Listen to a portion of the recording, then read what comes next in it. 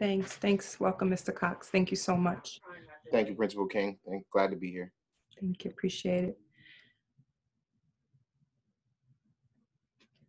So, okay, great.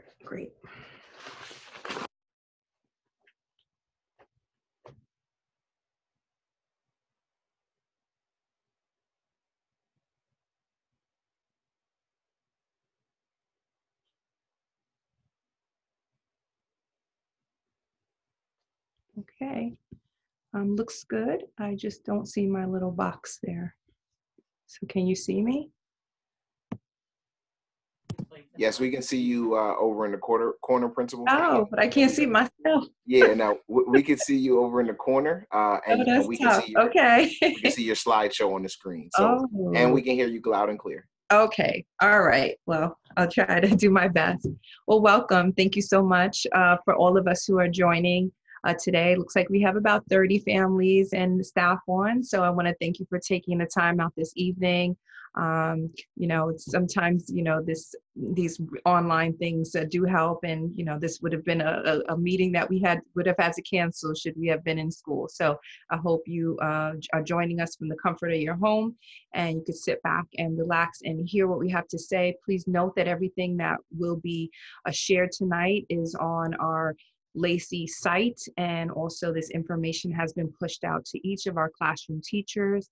And again, we are always open to hear suggestions, commentary, or questions once this is done, and even if you have questions beyond. So if Mr. Muhammad is in the background, thanks so much. You don't need to mute your phones or anything, but if you do have a question, you can go chat and put it in the Q&A in the chat box. And at the end of the presentation, we'll get to your question. Thanks so much. So again, my name is Leslie King, principal, and this is the Theodore Smiley Lacey Town Hall, and we welcome you again. So I just wanted to take a moment to thank you, the Lacey teachers, staff, and the parents. We always talk about us being kinder strong, that we have been trying our best to support your students each and every day and constantly evolving in our learning and our teaching. And so I want to thank you guys, specifically the teachers that are on this evening, for all of their hard work. I don't know how they do it, but they're doing it with grace and love, and it's very much appreciated. And I know the parents feel the same way. Thank you, parents, for being at home and partnering with us as we go through this very, interesting school year. I saw this quote that school is not closed for the year, the building is. And, there's definitely a hum of hardworking teachers, administrators, and support staff that is working behind the scenes to hopefully make everything seem pretty effortless for our families. So I want to take a moment before we get started to thank everyone, as well as district administration and support personnel who have been guiding us from the beginning. Thanks. So the purpose of this meeting is to kind of frame out what is expected when we return back to phased in hybrid model. So beginning January 11th, Teaneck Public Schools will begin our hybrid model using the phased in approach. And the phased in approach will start with the Theodore Smiley Lacey School. On January 11th, we will open our doors and we will begin this process. There is a phase 2 that includes students for grades 1 through 12. So if you have other children, you have a delay in starting, but Lacey School as well as Bryant will start in person January 11th. So mark your calendars for that date, and we will use this presentation to just share with you what that's going to look like, how do we prepare for it, and what it's going to look like when we're in person. So kindergarten students will have the option to attend in person using the hybrid model, which is 2 specifically assigned days following the current schedule.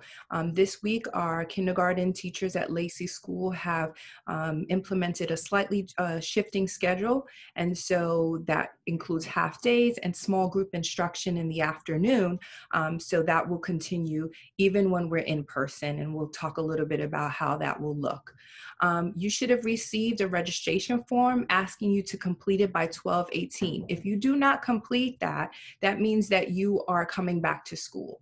So the completion, and I'll go over this a few times throughout the presentation, the form is if you are opting to stay remote.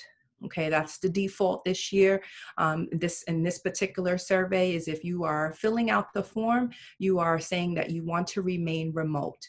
Once you remain remote, you can't just flip back into, come back into school. However, if you complete the form and you come back into school, you can also opt for remote should there be an issue and you're as a family choose not to send your child to school. Special education and self-contained kindergarten students, that's the LLD and the BD class at Lacey School, will have the option of returning for 4 days per week. So their schedule will be Monday, Tuesday, Thursday, Friday for in-person instruction, again, following the current schedule. So in order to populate, to keep our school population safe and to make sure we don't have a lot of children in the classroom and ensure that we're following social distancing guidelines and CDC and district guidelines, the district is going to place students in groups or cohorts. The cohorts will enable each classroom to have enough space for the students that were coming in that cohort. So for example, the students will be identified by their last names. So if you are in cohort A, you will be composed of students whose last names begins with A through L. If you are in cohort B, M through Z. And these cohorts are based on your family ID and Skyward. So if you have children at other buildings, your children would be going to school with the same cohort. So if you have a student at Lowell and middle school and Lacey, your family would be cohort A, and that means you would go to school on Monday and Tuesday.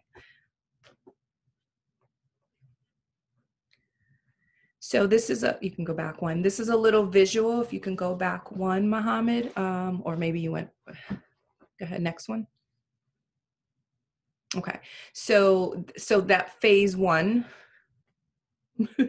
will begin January 11th. You can keep going. Yep.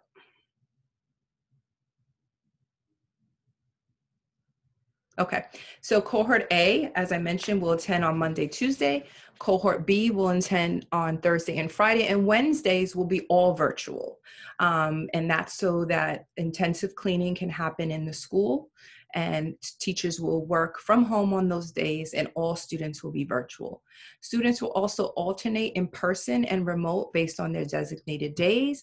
And again, I'm keep reiterating the current instructional schedule will remain with their current teachers. Whether you're in person or remote, you will have the same teacher. We want to continue to build community with our students, and we want them to continue to work collaboratively with their peers. So you will stay with the same teacher. In-person days will continue to be half days, 8:45 to 12:15, and students will be dismissed at 12:15, and depending on their small group schedule, may be required to log back on at 1 o'clock for virtual small groups. So there's still some small schedules that we need to work out to give students an opportunity to get back home and eat their lunch and stuff. But the half day maintains that we don't have to be worried about lunch and crowding and eating in a cafeteria or in a classroom. The lunches will be grab and go, and students will go back home and they will log in for their virtual small groups if their schedule is for a small group for the afternoon. So this is just a visual for our families and for our staff, just to kind of clarify again, Monday, Tuesday, A through L, Wednesday is all virtual, Thursday, Friday, but it is 5 days of instruction. It's just 2 days of in person and and then 3 days virtual. So this week we've been using the first time we've used, it's fine, Mohammed. This week the first time we've been using a Monday through Friday schedule as opposed to a letter day schedule. So that would ensure that you have a consistent schedule for your child when we return. So a lot of parents emailed me and asked me, what is it going to look like? How will the teachers teach both? And again, it's something that we're all going to try to figure out. I have the pleasure of having 2 students who are remote as well in my home, and it's very interesting to see how different schools and school districts are managing it. But we'll share what has been discussed and solidified here in Lacey School. Go ahead. So the hybrid model, or what it's going to look like, is going to combine in-person and virtual. The weekly schedule again will be two days, and the teacher will be teaching the students in the class, and while the second group of students in the same class will be learning the same from home remotely. Teachers' instruction may consist of teachers moving in and out of breakout rooms, listening to conversations of students who are in school versus students who are at home, and vice versa, providing feedback to students, comments about the work that they're sharing, and giving opportunities for students, even if they're home, to work with their peers on their Google Meets and collaborate on assignments. For SEL, which is really important for our age group, we're going to continue along with class meetings, creating community through class discussions, looking at historical moments in time and holidays and things like that, social emotional check-ins, and mindfulness. That will be consistent whether you're home or you're in school. Remote and in-person learners will be able to collaborate and work with their peers in real time through the Google Suite, which our children have gotten very savvy with, such as Google Docs, Slides, and Meets. So they'll be able to work in real time with their peers. And then teachers also may create small groups of learners to collaborate and work individually, which they've been testing out these last few weeks, working in small groups in the afternoon, and that could also happen during the morning. So because of all of the lessons will continue to be on Google Classroom, there's not going to be any huge shift from what you families have been using to keep abreast of your student assignments, to submit work, and to get information about what's happening in the classroom. That's all going to continue. But in order to prepare for your students, students will have to bring in their devices every day.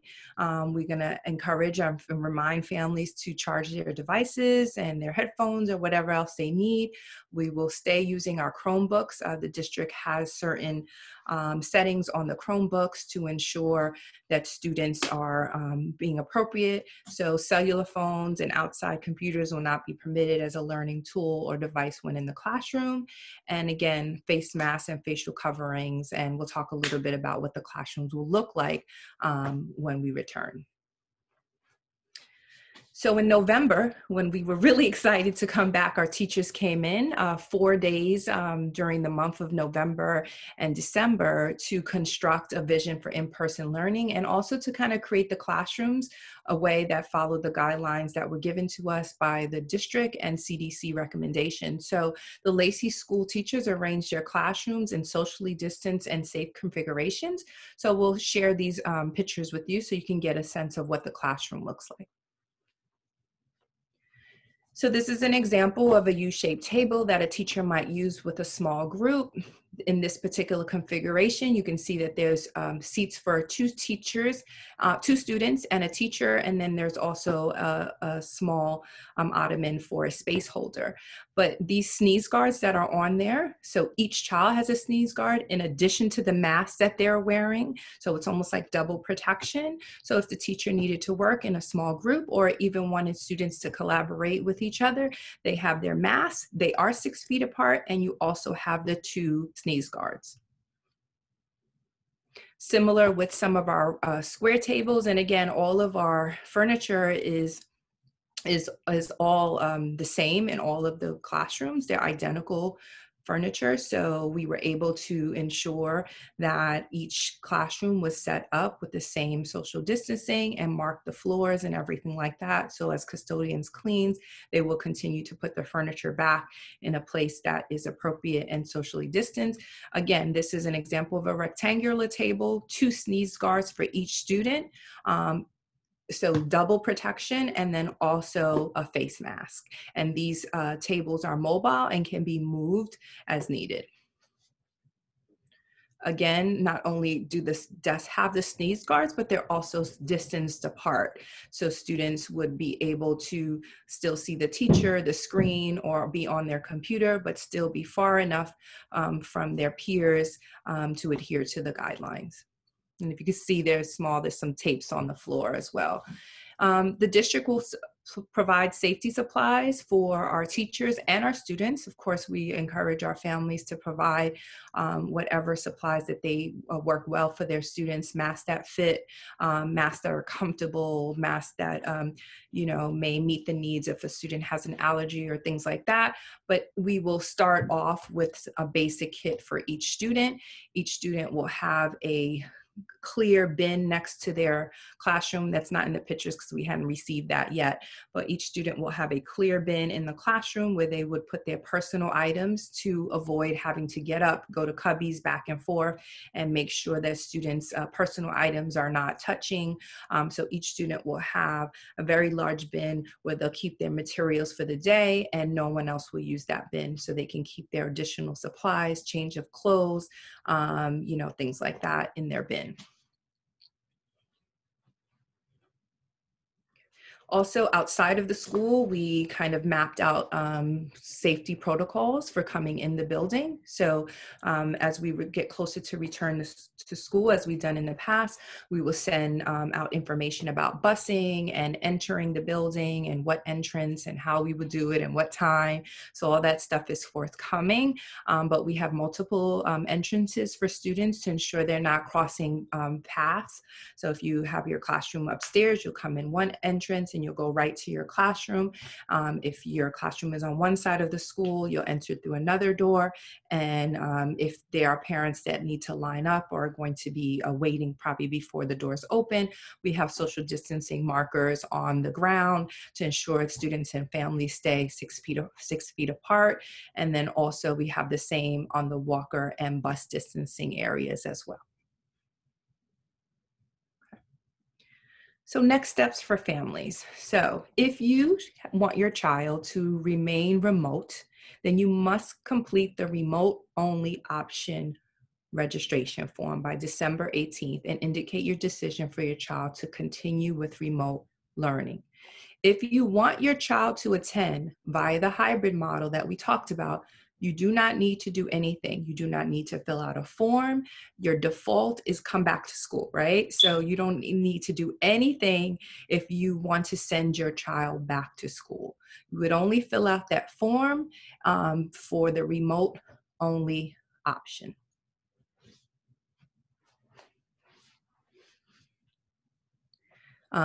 Here are a couple of questions that parents have asked and teachers have generated for me.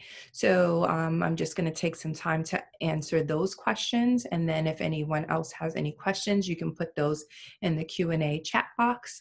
And we have a few district support personnel and administrators on if we have any questions about safety protocols and the like. But just note that your kid's current schedule will not change. So the schedule that your teachers have been working and kind of finalizing this week will be the schedule that will remain in January. So we're going to continue with the same schedule, same specials, with obviously, if there's emergencies or absences, we may have to shift. But the daily schedule would be the full day of instruction. However, your child would only be in school from 8 to 12:15, go home, and then if they have an appointment with the teacher for reading or for math or remediation, then they would log back on or to do a special synchronously. So that's January 11th.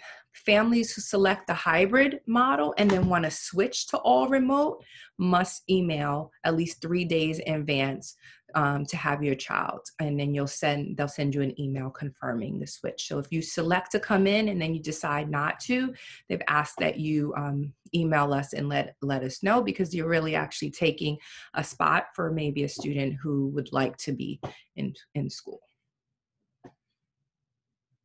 Okay. Also, families who select remote learning must remain for the remainder of the third marking period. So if you choose to keep your child home on January 11th and so on, you cannot come back until the marking period ends. However, if you choose to come into school, and that is the option that you make with your family, and you then decide to go remote, that is something that can happen at any time. So you can go remote at any time, but you can go in person once you've made that decision. I hope that's clear. Yep. And of course, things can change. So we're excited on coming back to school. Miss Kelly Cambridge, who has been supporting the PTO since Brian, is helping us transition to the new Lacey School PTA. So we're going to save the date, and we'd like to have our parents join us for a presentation Tuesday, January 12th at 7 p.m. We'll send an agenda out. I want to thank everyone for their support. I'm wearing my Lacey gear. That was our first fundraiser that we were able to do. And then secondly, the Scholastic one. But we hope to do more to continue to build community with our students, particularly when we return. So parents who are interested in joining or just have questions, the PTA meeting will be a great time to share those ideas, questions, and inquiries. We also encourage you to visit us on our social media platforms. That's the Lacey School number. We've been working behind the scenes. That humming is definitely myself, Miss Shannon, Miss Nunez, Miss Brown, and Miss Cambridge, Miss Hamoud coming in and helping, and everyone preparing their room. So there's definitely humming behind the school. So if you need behind the scenes, so if you need anything, please call the school. I've asked Mr. Muhammad if he could just link onto that Lacey Google site, because it has most of the information that we feel is pertinent. Just go into re-entry facts, FAQs on the top. So this has been updated as we go. It answers all the questions that we've been getting from parents. It goes through the schedule. It gives you links. It shares everything that I said today.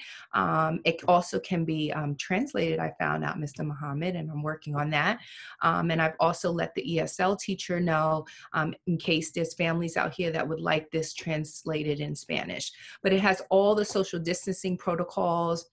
I did not want to take a tremendous time going over those today. I'm very conscious and respectful of everyone's time, but all that information is there where you can process it, as well as pictures that you can take, questions about ventilation, cleaning protocols, and the like. So I definitely encourage you, especially if your whole family is not on this call, grandma's not on this call, and she's a primary caretaker, or dad is working, take a look at this information. It talks about symptoms, how we return back to school, what happens if your device breaks, things like that. So I really would like, and we'll keep adding as we get inquiries from families, we'll keep adding to it. So it's a really live and working document that will change with the times.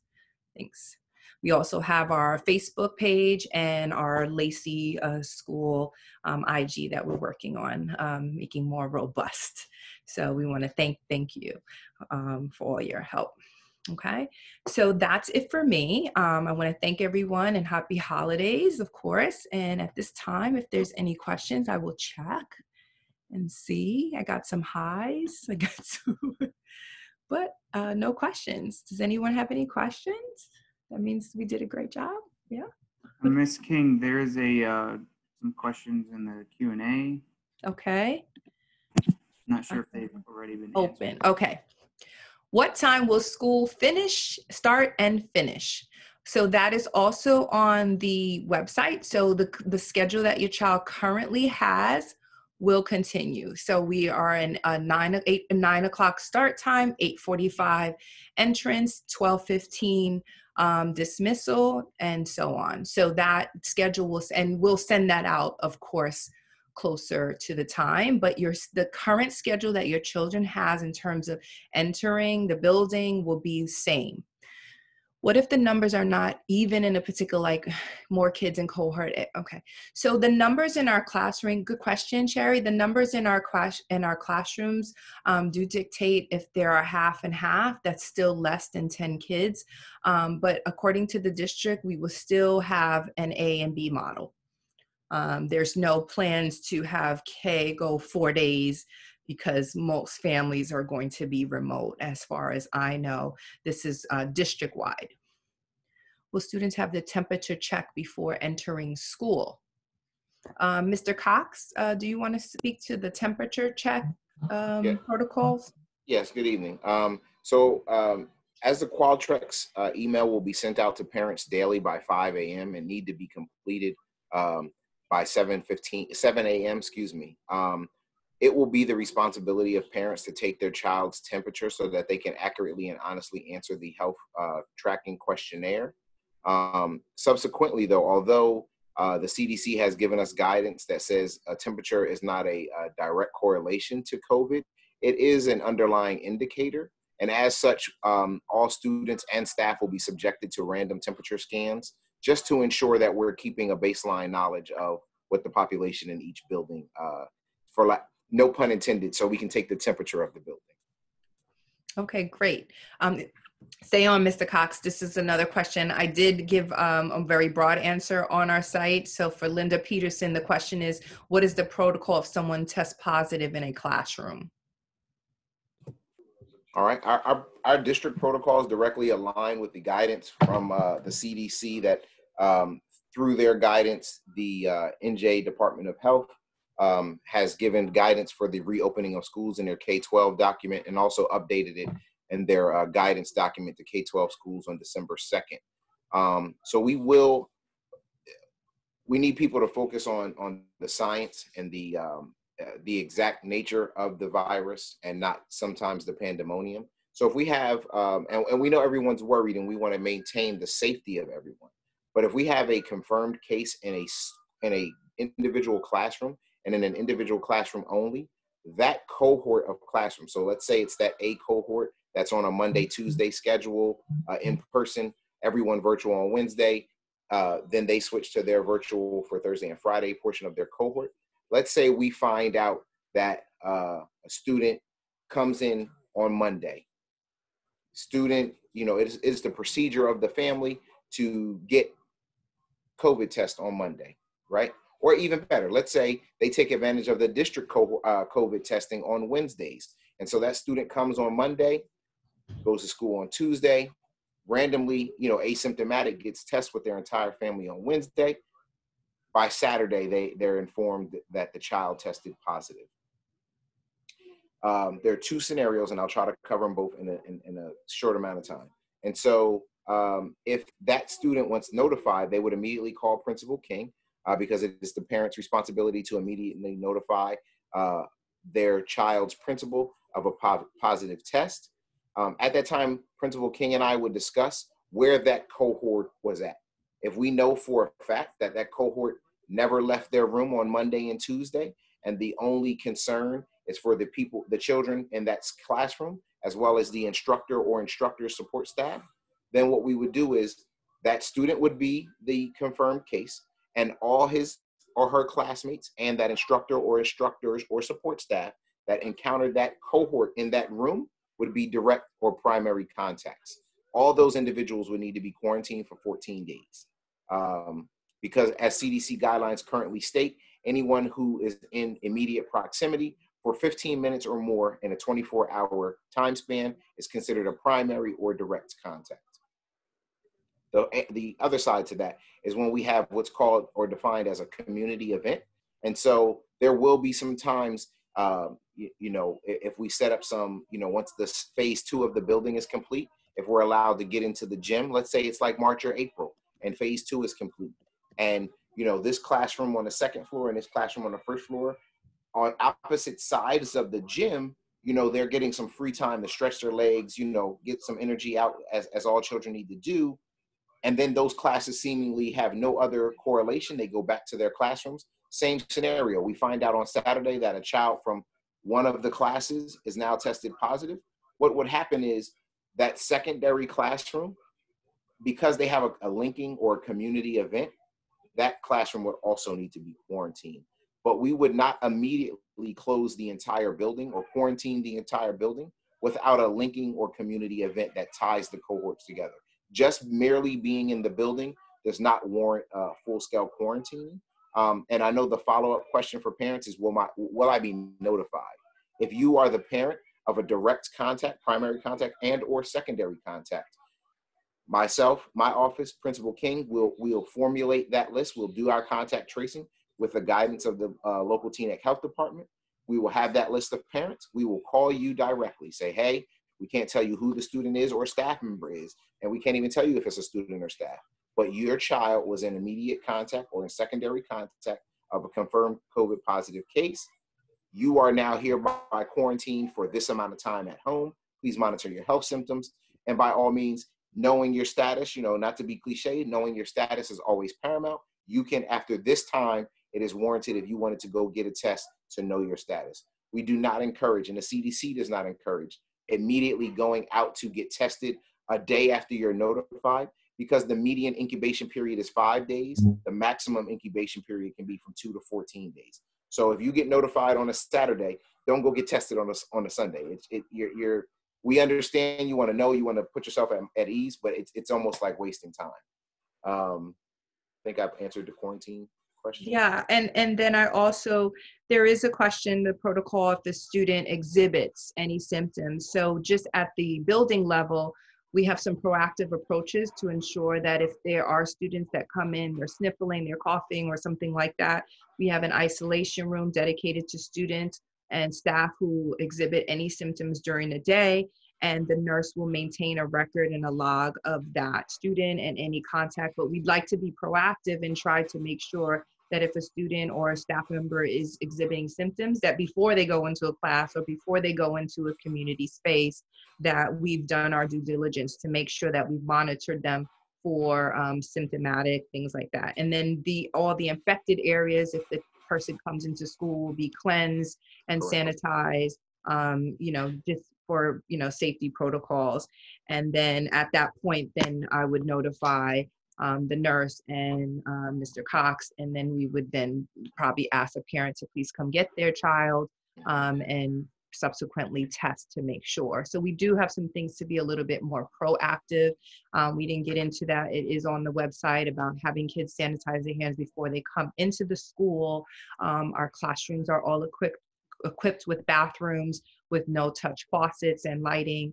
And so we know that the teachers will be making that part of their kind of daily routines, to wash your hands before and after going to different places and things like that. And then also wearing the mask and doing as much as we can do in ventilated areas, outdoors if feasible, and things like that. So we really want to take a proactive approach, especially with our kids who are so small, to make it part of our daily schedule. Could I add one thing to that, Principal? Yep. Mm-hmm. And for anyone who tuned into our most recent board meeting on Wednesday, it was something that I ended my presentation to the board and to the public off with by stating, we know we're in an unprecedented time. We know we want to all get our children back in front of the live in-person instruction with their teachers, because it is proven that children can flourish in that environment.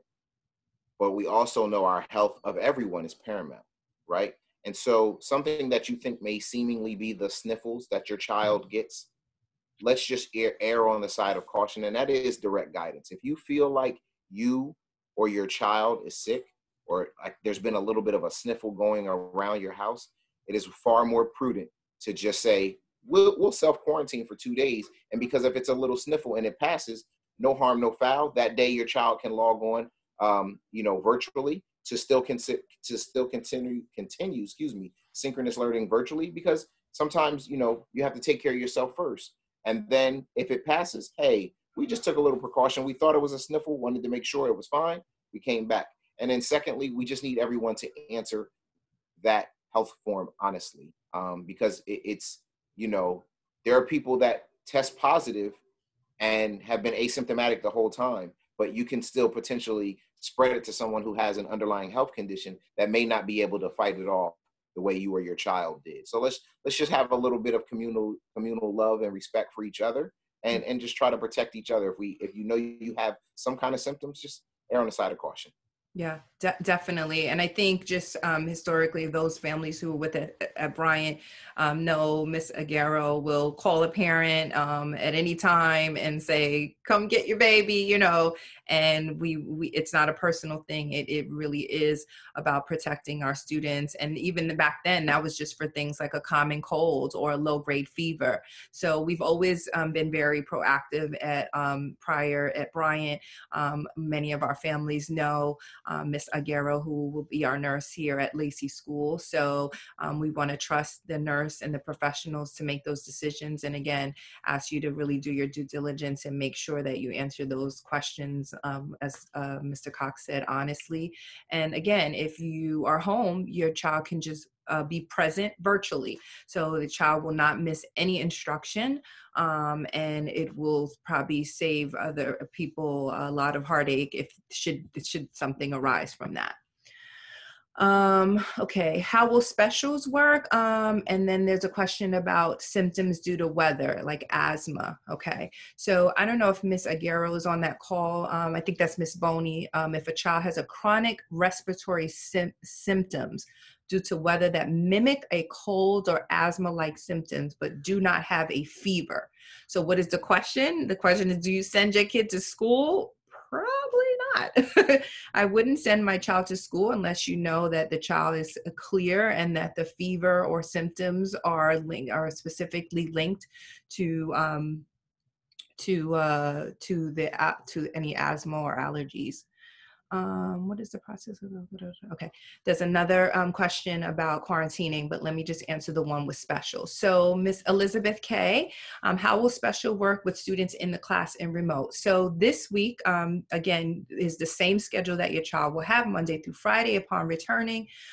So most of our specials are live, but they may not be in front of the children. So the same specials that your child is getting at home will be the same specials that your child will get in school. Some of our teachers will be teaching art or music in a remote space if they're not assigned to our school. And then we also have some in-house support with the library specials and the guidance specials. So it'll be a combination of live, recorded, and in person. Okay, and then the process of getting clearance for a student to return back after they have either isolated or quarantined. What is the process of getting clearance for the student to come back? Maybe that voluntarily quarantined or may have been exposed to COVID. How do we know, or the nurse, how does that child get, or family or staff member get clearance to return? So the current guidance from the CDC, and again, I allude to the board meeting because as we try to make sure our community has this information, we start with our board who we're all ultimately amenable to, and now we're trying to make sure we filter it to make sure the message gets to the school level. So CDC updated their guidance for quarantining for non-symptoms for contacts on December 2nd. And so if you are, let's say, again, we have that student that tests positive, that student who tests positive unequivocally needs the 14 days and unequivocally needs a negative PCR test to return back to school.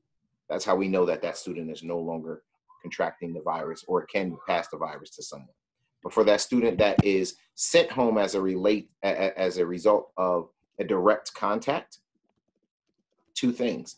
Student can present no symptoms for 7 days after the contact and have a nasal PCR test that is negative.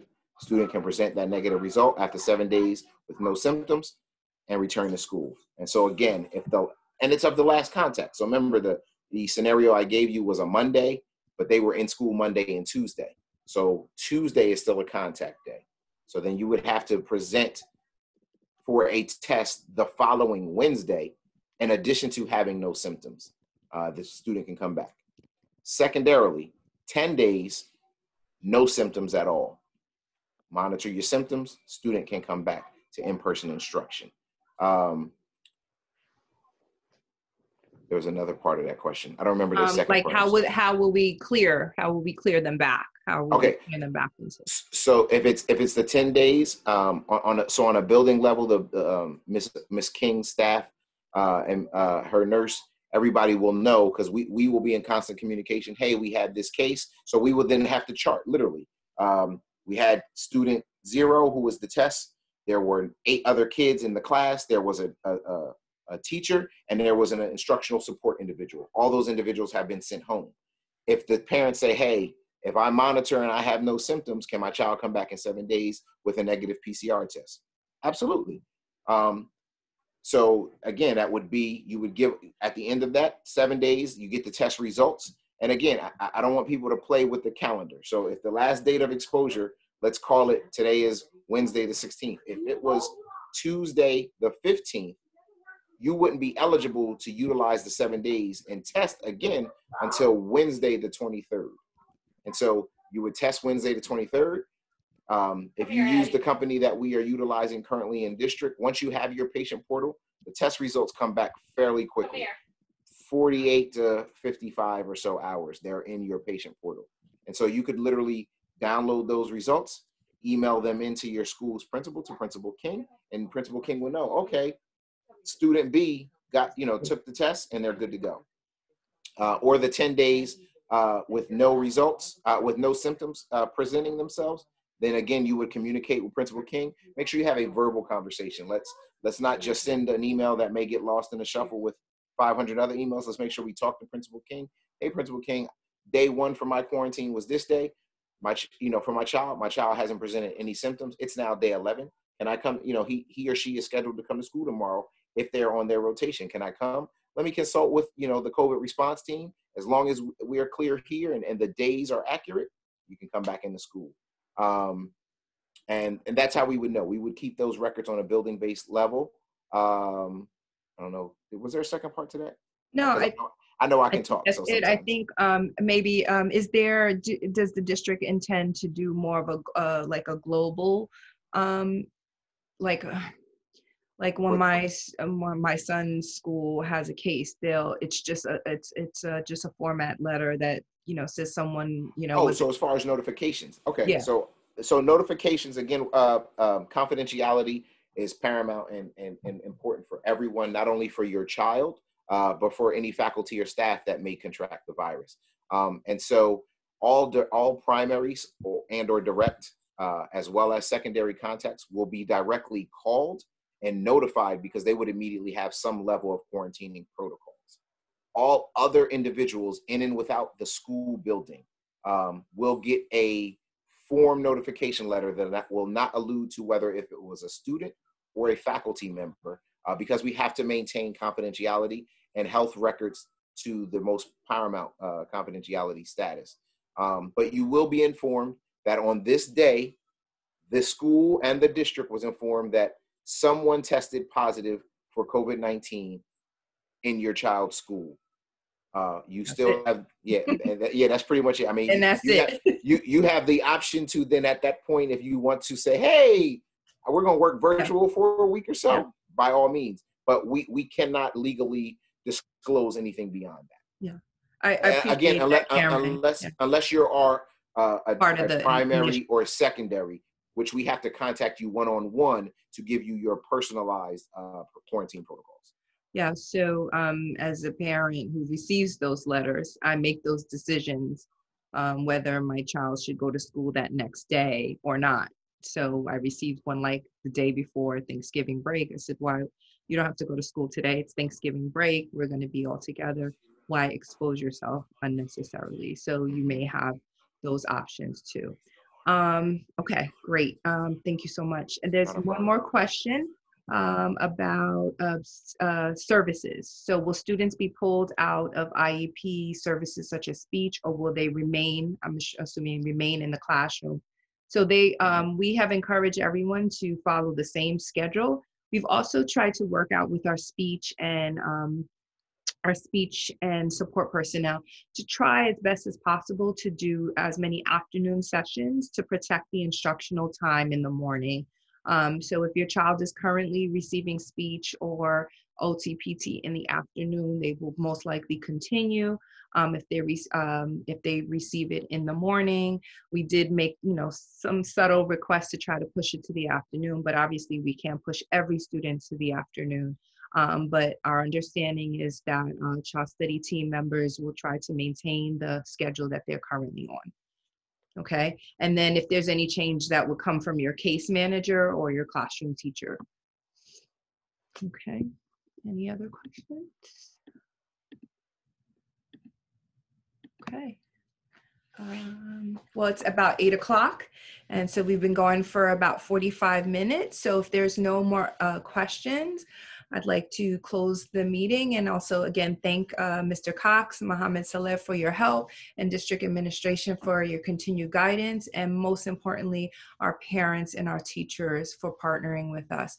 Whether you choose to remain remote or choose to return to school, we honor your decision and will continue to partner with you as best as possible, whether you're in a virtual space or you're in our building. I think we have an amazing building that's waiting for our children, and we are excited to see them. And we will do everything in our power to keep your children safe and to make sure that we do our very, very best to make you guys feel good about sending your children to school. So I know you guys have some tough decisions to make. Whatever you decide, we will continue in partnership with you. And again, I want to thank the teachers for all of their intense and hard work that they've been doing. They should be commended, and all of their work and work behind the scenes has not gone unnoticed by myself, district administration, and I know our families. So as we break for the holidays, make sure you take a moment to wish them the very, very best. Okay. On that note, we're going to close out. Thank you, everyone. Thank you, Mohammed. Again, I really appreciate it. Mr. Cox, thank you for joining us today. We really appreciate it. Thank you for having me. Okay. Have a Have a great good evening. evening, everyone.